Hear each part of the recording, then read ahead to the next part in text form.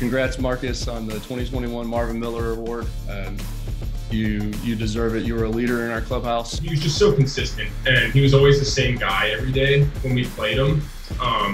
And he plays every day. He's always there. He's always accountable. I've said it before, but nobody's put in more work than that guy on and off the field. Showing the younger guys what it takes to grind out a 162-game season.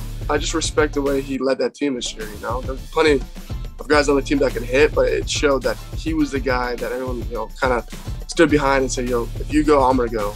Again, the 2-2. Fastball hit high and deep to left field, and the Blue Jays win it. It's a guy who goes out there, plays hard every day, leads by example, and when the team's struggling, he's the guy to talk them up and be like, "Hey, let's get it going, boys." I'm not surprised to hear that he won this award. This year he had huge homer numbers. He set the record for most home runs for a second baseman. 僕もホームラン、打てて、やっぱり数多くホームラン打ってる選手とかのバッティングもよく見るので、バッティングの参考になったりとかしますし、来年以降もいい戦いができれば嬉しいかなと思います。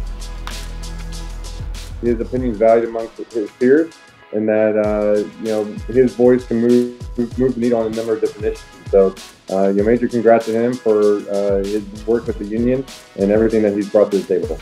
Congratulations, Marcus, on winning the Marvin Miller Man of the Year award. Even though we're supposed to be rivals, you're one of my favorite teammates of all time, but we both know where your kids are going to school, so we'll just keep that between us.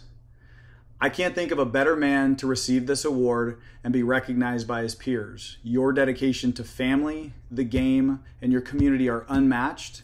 You embody what a leader in this game should be, and I'm thrilled you're being honored. Well done, and keep it up. Well, it means everything to me. Every day I step on the field, I just try and play hard, play to win, and be a good union member. As a part of this fraternity, I feel like it's every player's duty to check in with other guys, see how they're doing, and not just compete with them on the field. With the experience I have now, I've started to learn how to be a leader in a clubhouse. Now, as a player with 7 to 8 years, I feel like I can help some guys along the way and lead them into being a good professional. I just want to thank everybody for voting for me for the Marvin Miller Man of the Year Award. I appreciate it and look forward to seeing everybody.